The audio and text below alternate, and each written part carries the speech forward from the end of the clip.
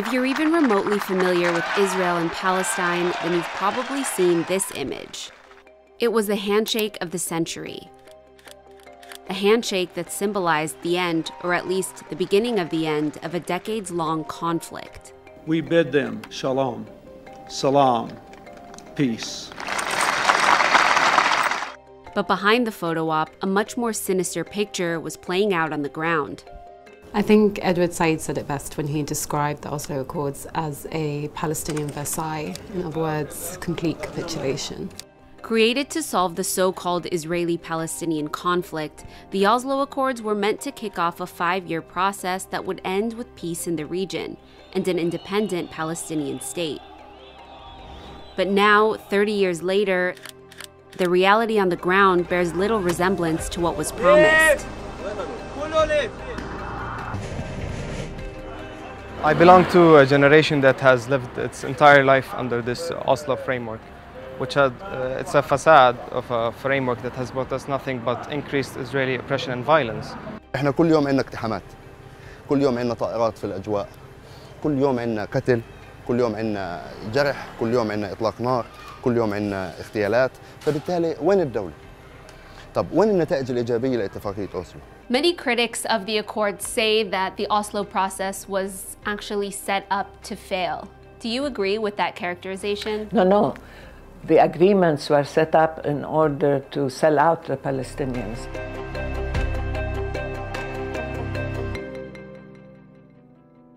Before that fateful day on the White House lawn in 1993, there was a lot happening for Palestinians. In the late 80s, the Palestinian streets were in upheaval. It had been 2 decades since Israel occupied the West Bank, East Jerusalem, and Gaza, and Palestinians were fed up. There was an intifada, with the first intifada, which really was a source of, let's say, self-confidence, optimism, even joy. Despite the pain and the suffering, people were confident. People knew that they were standing up to the occupation. In the fall of 1991, the world convened in Madrid for a peace conference. Sponsored by the US and the Soviet Union, it was the first time Israel and the Palestinians were engaging in direct negotiations. The Palestine Liberation Organization, or PLO, which operated from exile in Tunisia, was barred from attending.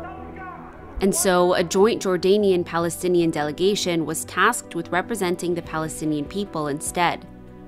Dr. Hanan Ashrawi was one of the advisors to the delegation.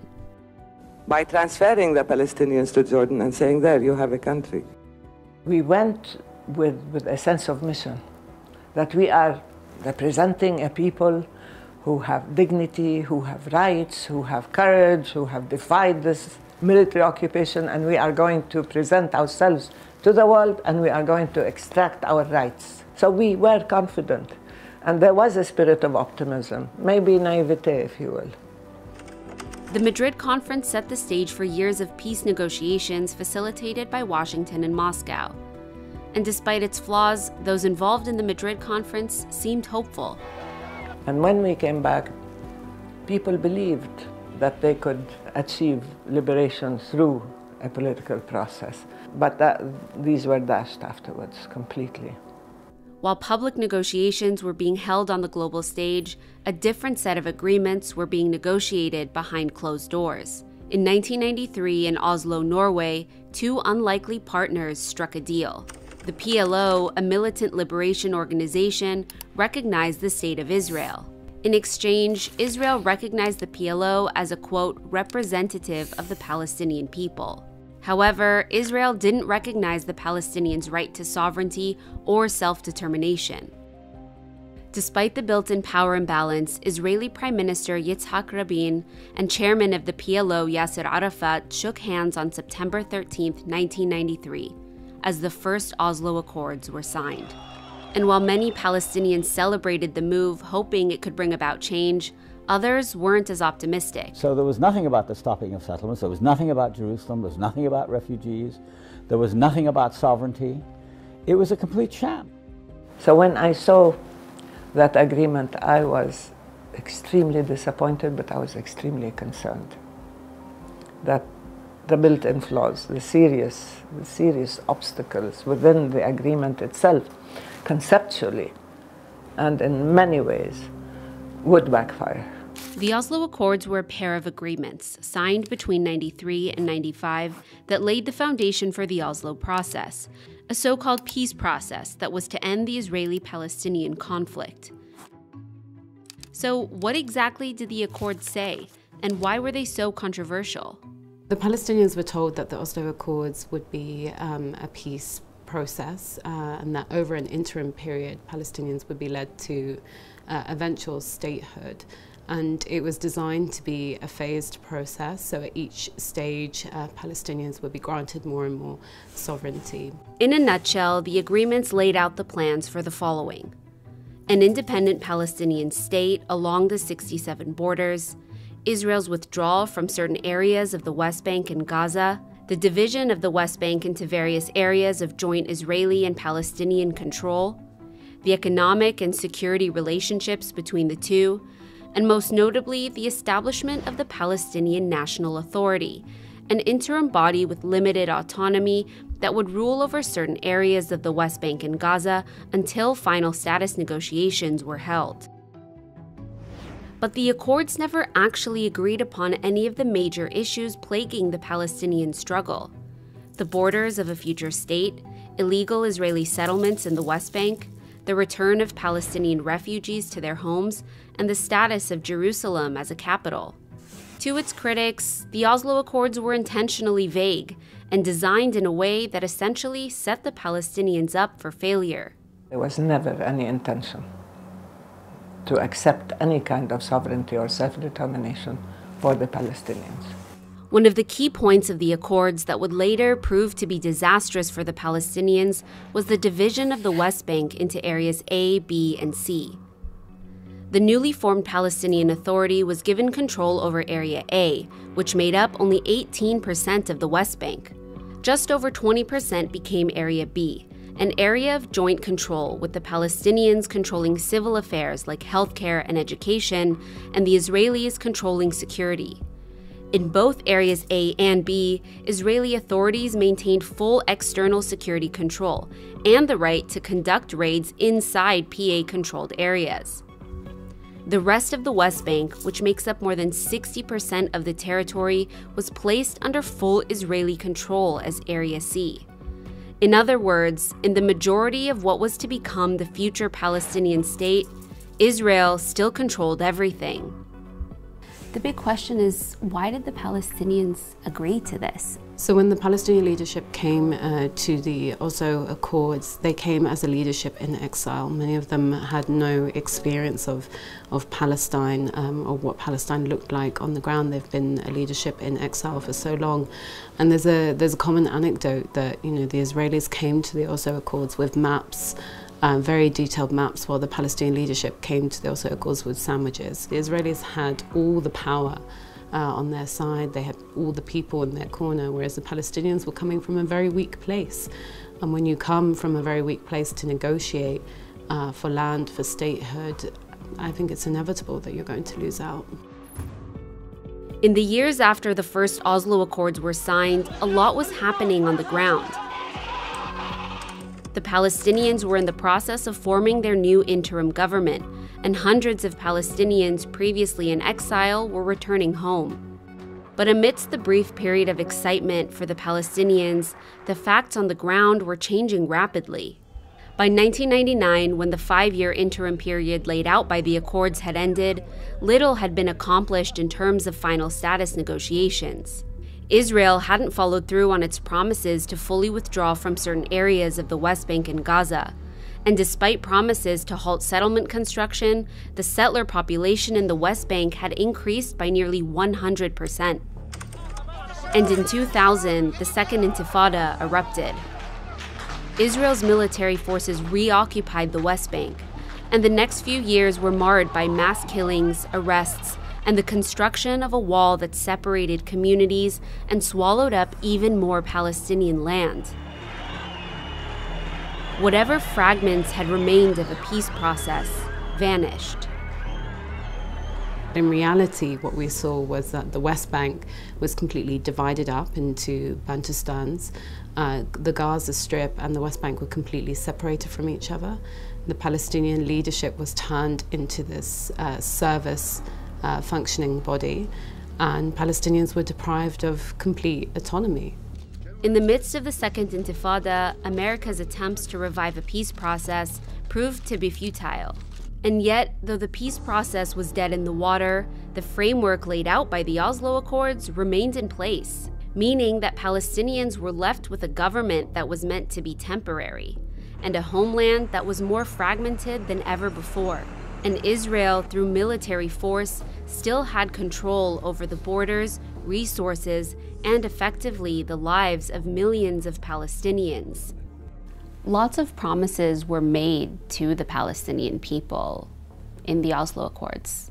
Have any of those promises been upheld over the past 30 years? Well, the key promise of Oslo was Palestinian statehood, and we know that has obviously not been achieved. Instead, what we see is these little pockets of false Palestinian autonomy in the West Bank. The only people that have won from the Oslo Accords or who have actually gained are the Israelis, the Israeli regime, which now controls the West Bank in its entirety, has Gaza under siege, and basically has looted all of the Palestinian resources, and this was laid out in the Oslo Accords. So Oslo handed over, exactly what the Israeli regime wanted, which was more land and less Palestinians. In the years following the signing of the Oslo Accords, Palestinians witnessed their spaces shrinking rapidly as Israel promoted vast settlement construction deep within the occupied West Bank and Jerusalem. In the year 2000, the settler population in the West Bank stood just over 190,000. Today, that number has more than doubled. أصلاً الاستيطان زاد بعهد أوسلو أكثر من قبل أوسلو. يعني أنا بتذكر على مستوى أرائيل، مستوطنة أرائيل حالياً هي بتشكل من أكبر المستوطنات بالضفة، يعني يمكن رابع مستوطنة. بالثمانينات قبل أوسلو كانت عبارة عن كونتينرات، كم كونتينر، وشوف اليوم قديش اليوم جامعات ومدينة وبتلم كل المستوطنين فيها. وهي هي أصلاً أوسلو شو عملت لنا غير إنه جابت لنا لورا أكثر من لقدام. The increase in settler population, along with an extreme right-wing Israeli government, has meant a significant increase in settler violence, with Palestinian civilians on the front lines. Because the PA doesn't have security jurisdiction in more than 80% of the West Bank, most Palestinians are left to fend for themselves against violent settlers and Israeli soldiers. بال 2023 توسع عمل المنظمات الصهيونية أو القطعان المستوطنين من اعتداء على القرى، من اعتداء مثل ما شفنا ببلدة حوارة، بلدة ترمس، هي يعني لسه هم بيشتغلوا لقدام أكثر، لسه بطلوا بدهم تلال، صاروا بدهم يهجروا بيوت. شوف الاستيطان لوين بيعمل. Do you feel like you have safety and security, or like there's anyone to protect you? سلطة أوسلو ضمن اتفاقيات أجت على هاي البلد. هي أصلاً الاحتلال هو محجم دورها، فلذلك أنا كيف بدي يحميني اللي هي حكومتي أو دولتي بدها تحميني، وهي أصلاً الاحتلال هو محجم صلاحياتها، كيف بده يحميني؟ فلذلك إحنا إذا أهل القرى بشكل عام أو أي منطقة فيها مستوطنين، إذا البلد نفسها ما حمت نفسها ما في حد يحميك. الموت ولا المذلة، الموت ولا المذلة. As the Oslo Accords were signed, a new generation of Palestinians were being born, a generation that would come to be known as the Oslo generation. They were a youth defined by false promises and loss of life, of land, and the freedom to choose their own future.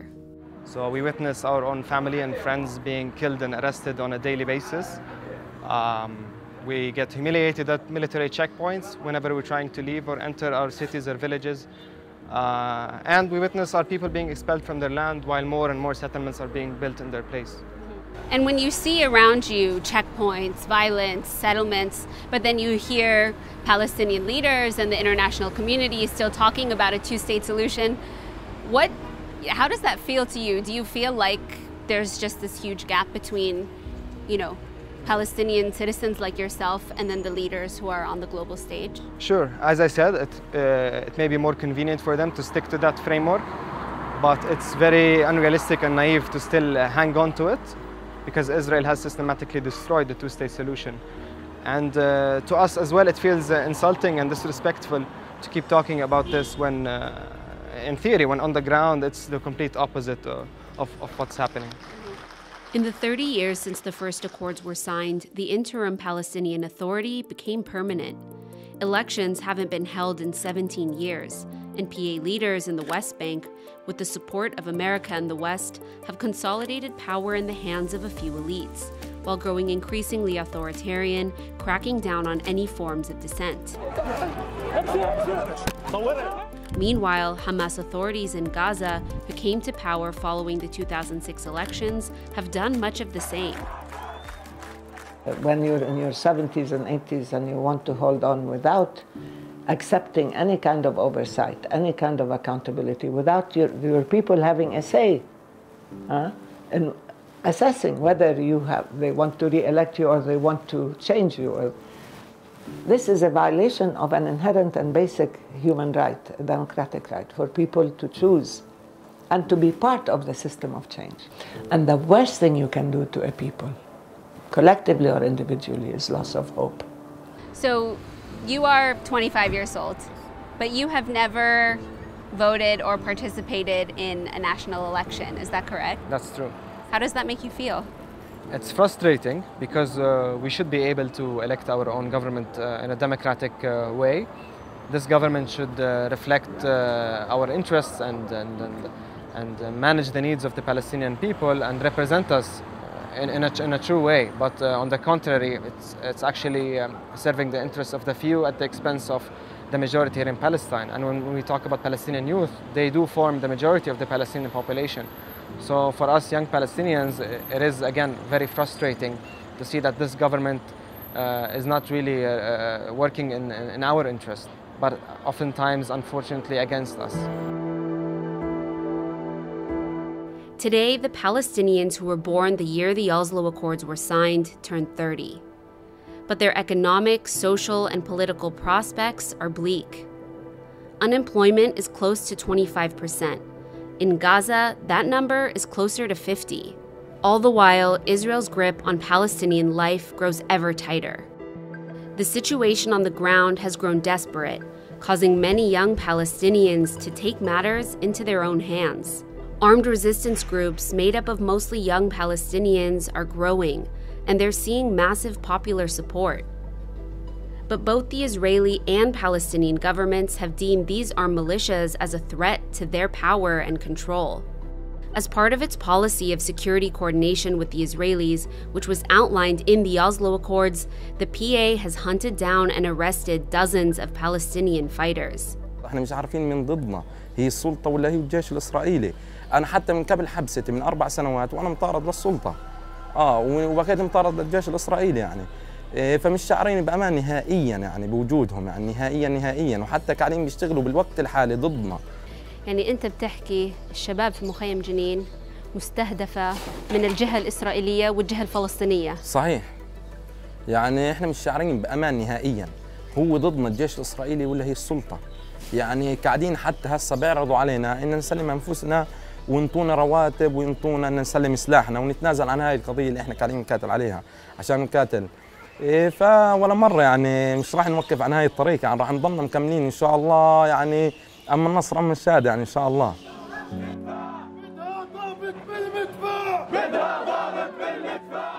But the PA's attempts to curb Palestinian resistance against the status quo only seems to be backfiring. Public opinion polls from this year show that 68% of Palestinians support armed resistance groups. And more than half of Palestinians believe that the continued existence of the Palestinian Authority serves Israel's interests, not the interests of the Palestinian people. I mean, this is a leadership that has led us to a situation where we live in Bantustans and essentially in ghettos in the West Bank, Gaza, and colonized Palestine. So we have to reckon with that, and that is internal work that Palestinians have to focus on. What does the future look like for Palestinians? I mean, can any future even be planned with the current systems and government in place? For us to have a brighter future, we have to take a very good look at our leadership and reassess what we want that leadership to look like. Do we want it to be a leadership that capitulates, that collaborates with our oppressors, or do we want a leadership that is revolutionary and centres our freedom in their narrative? And I think it has to be the latter.